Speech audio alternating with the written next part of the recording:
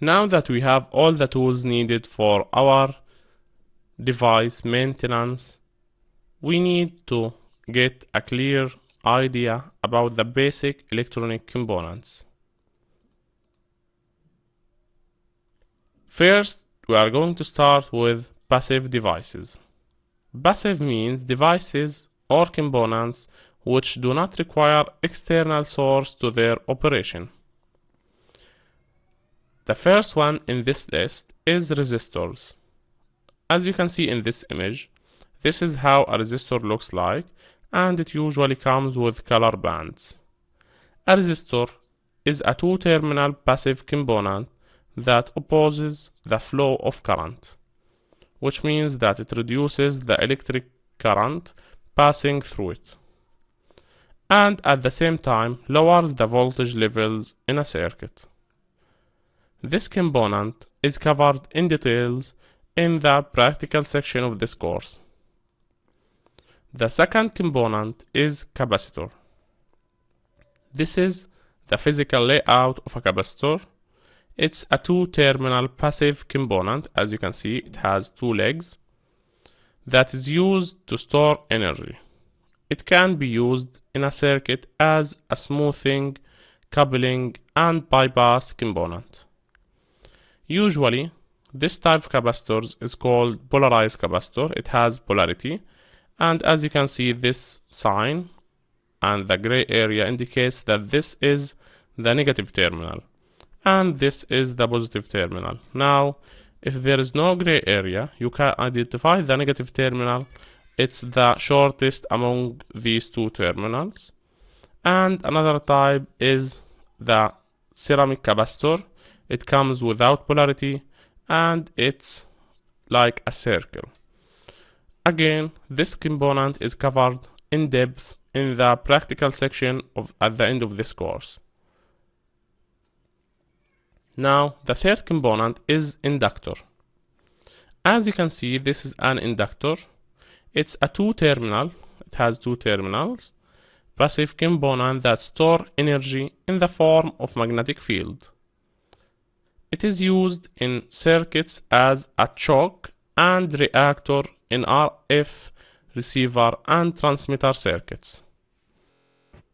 Now let's talk about the active devices. Active devices are devices or components which requires external source to their operation. The first one in our list is the diode. A diode is a two-terminal p-n junction device that allows the flow of current only in one direction. It may come in many shapes. As you can see, this is the original shape. It has a gray line here indicating that this is the negative terminal and this is the positive terminal. The positive terminal is called anode, as in this schematic, and the negative terminal is called cathode. This is called a rectifier diode. The third most common one is the LED, or light emitting diode. This is the symbol for the LED. It's the same as this symbol but has two arrows going out of this diode, which means that this will emit light and light will get out of this diode once current passes through it. Calculators display, TV, mobile phone displays, and any indicator circuit uses LED to indicate a specific state, just like turn on and turn off. So these are the three shapes and they are very common components in any electronic circuit. So each circuit has at least one diode and one LED. Next, we are going to cover transistors, and it's also a very common component in electronic circuits. Thanks for watching. Keep in mind that these are the three physical shapes for rectifier diode, Zener diode, and LED, which are basically three different shapes of diode. Now to the second element in our electrical and electronic components. It's also an active element. It's called a transistor. Transistor is a three-terminal active component that is used mainly in boosting or amplifying electrical signals, both AF and RF ranges. Other application of transistor includes using it as a switch or amplifier for amplifying voltage or current signals. Now, as you can see, this is the physical shape for transistor, and high power, high current and voltage transistors comes in this shape. This one is called a BJT transistor or bipolar junction transistor.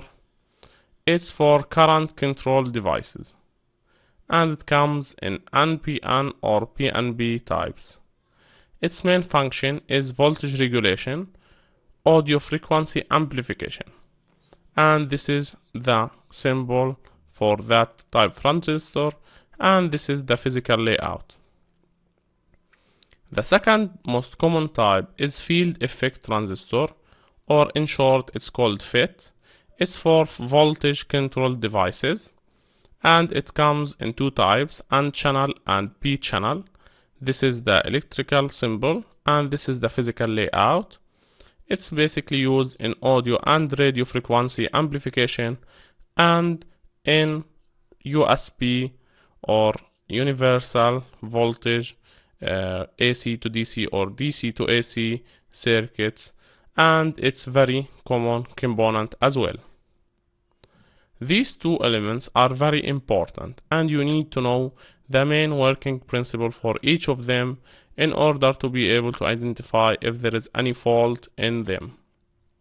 We did cover this in the practical section at the end of this course, so if you don't already know what is a transistor or how it works, you can hit there and see for yourself how to test a transistor, how to check if that transistor is working or not, and how different types of transistors work. Again, there is two main types, BJT and FET. The BJT is for current controlled devices.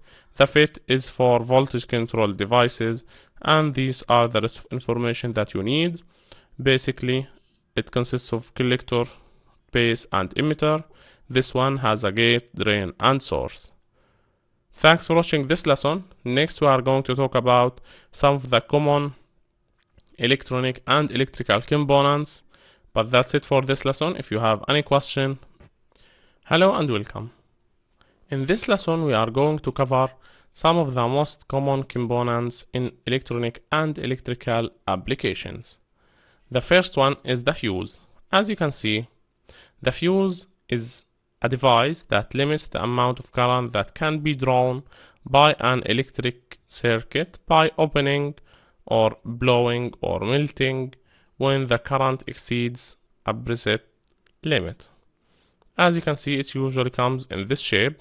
It has two metal pieces, and in the middle there is a plastic or glass piece, and there is usually a thin copper wire between these two pieces. That copper wire will blow in or melt when it faces high current than it can handle.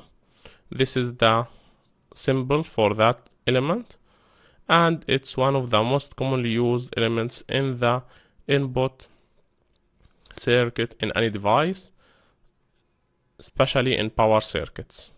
Next is the bulb. Bulb is a very common item. It serves as the load. It turns the electrical energy into light, and you might have one in your room right now. This is how it looks. And now we have LED bulbs. They don't have, this is a tungsten lamp that consumes a lot of energy to convert a current or electricity into light. Now we have LED. It's more power efficient, and it doesn't have helium or gas inside it. This is the electric symbol. Then we have the power cord or plug. Usually this will have a line, a neutral, and an earth terminal. And as you can see here, we have a fuse on the line terminal to make sure that you are protecting the device from high currents. And that cord or plug will have an insulation. So it's basically a cable This is the insulation material, and here we have three cables or three wires: line, earth, and neutral.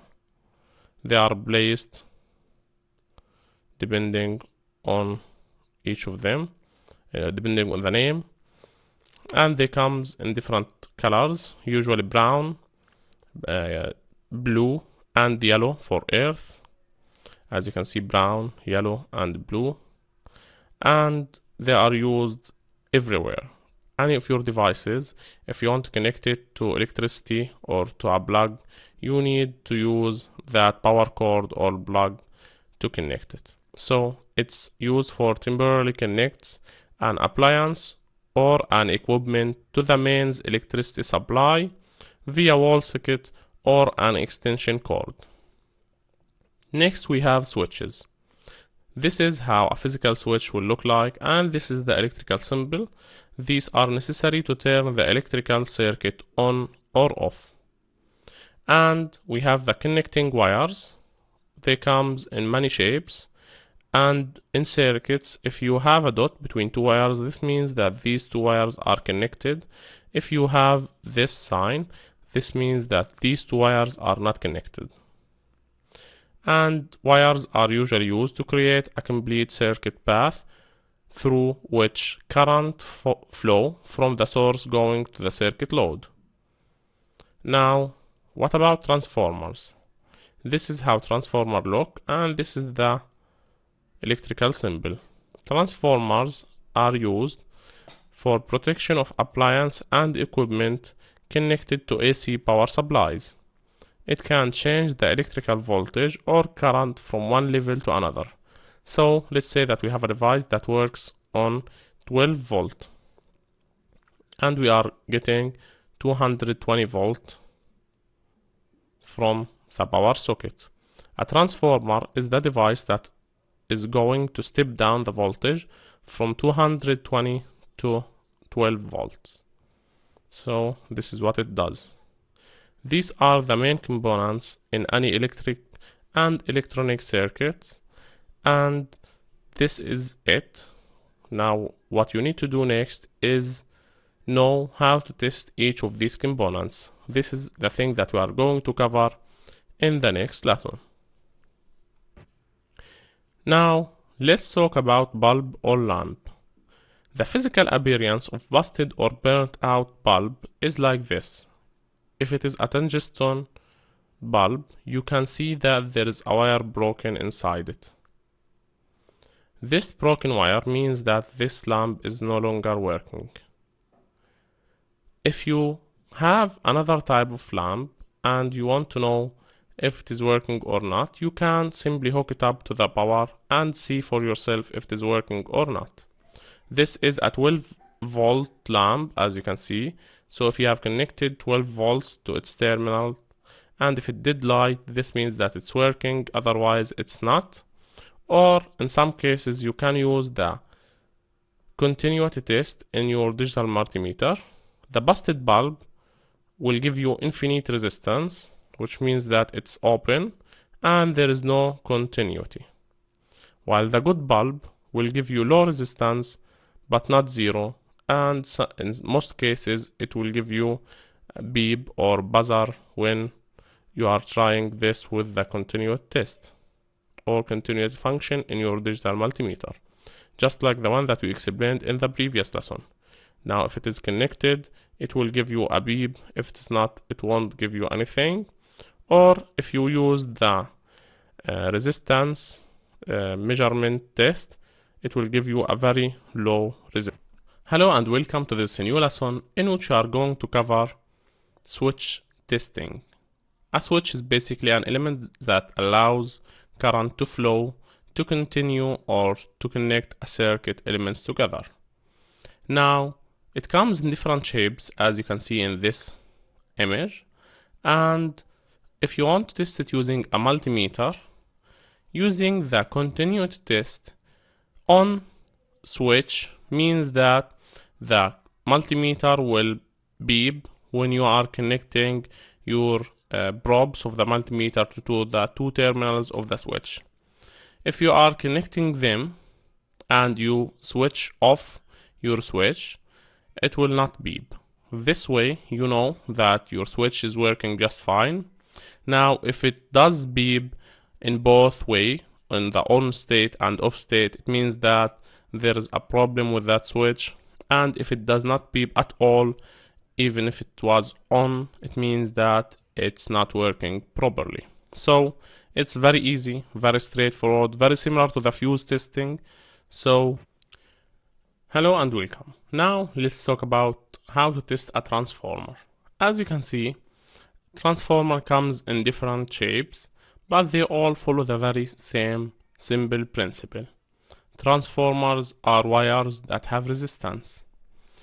So no matter how many terminals there is, if there is a resistance between each two pins, depending on the type of transformer, it means that the transformer is working. Now, depending on how high or low this transistor is, you can identify the primary and secondary coils, or you can identify that a coil is burned out. Now, the first step is meter indication for testing a good transformer. The primary winding and secondary winding can be tested in the meter. This means that our transformer is shorted. Now, if no meter deflection indicating infinite resistance, so if the resistance went very high to the maximum at the analog multimeter or the highest or infinite value in the digital multimeter, this means that there is a cut in our transformer winding. So how do you know which are the terminals for primary and secondary? Usually by copying the transformer name or number and finding this number and looking up on Google for the datasheet for that specific transformer. You can easily identify these numbered terminals and know which are for the primary and which are for the secondary. Now, next we are going to cover the resistor. But for now, what I need you to know is that every transformer has a different type of test, but all depends on a very basic truth, which is a transformer is basically a wire that has a resistance. So if the resistance is too high, this means that this is the primary winding, and if it is too low, this means that it is a secondary winding. If it is zero resistance, this means that that specific winding is shorted. If it is infinite resistance or infinite resistance, it means that this winding is open. So this is the overall. Usually what I do is look up the transformer online to know the terminals and label them with numbers or letters, then start the test by identifying the primary and the secondary, then move on to test if there is a shorted or open winding inside that transformer. I will add more resources on how to test a transformer to this section, but that's it for now. Hello and welcome. In this lesson we are going to talk about resistors and how you can identify if a resistor is in good shape or if it is broken. Now, if it is a good resistor, the measured value must be within the range of the rated value. The measured value using an ohm meter or a multimeter. The measured value using an ohm meter or a multimeter is a way to determine the resistor value in a circuit. Another way is using the color band. So we can determine the resistance of the resistor using the resistor color coding. As you can see, each of these colors indicate something. So if the color came in the first digit, as you can see, in a 4-band resistor, 1, 2, 3, 4, or in a 5-band resistor, each color means something. If black was the first digit, this means that the first value is 0. If black is the second digit, then this means that the second value is 0. Same for third, and here we have a multiplier and tolerance. So let's say that we have this resistor. Yellow means number 4. So we can write 4 up here, as you can see here. The second color is purple, it has number 7, so we are going to write 7 here, and you need to match it with the digital multimeter value. If these two are the same, it means that the resistor is working just fine.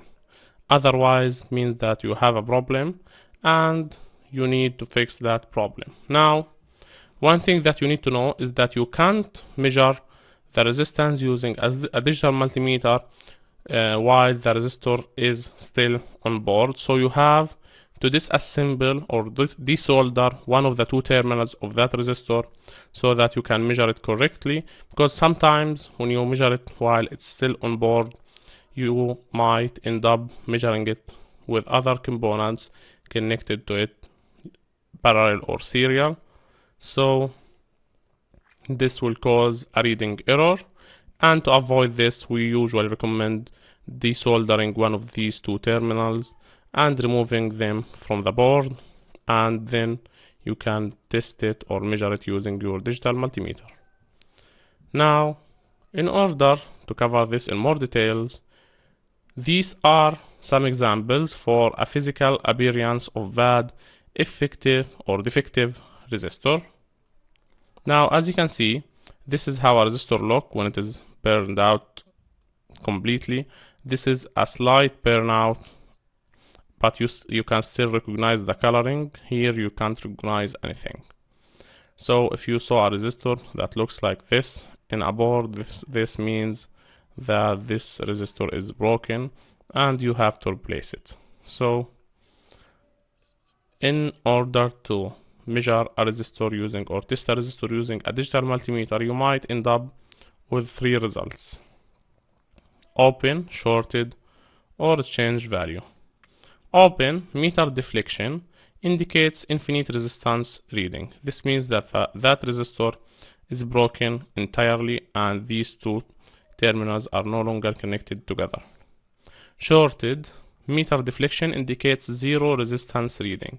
This means that this resistor is now like a wire connected and it doesn't have any value. It's just 0 resistance, so it's like shorting two terminals, a positive and negative, and connecting them directly together.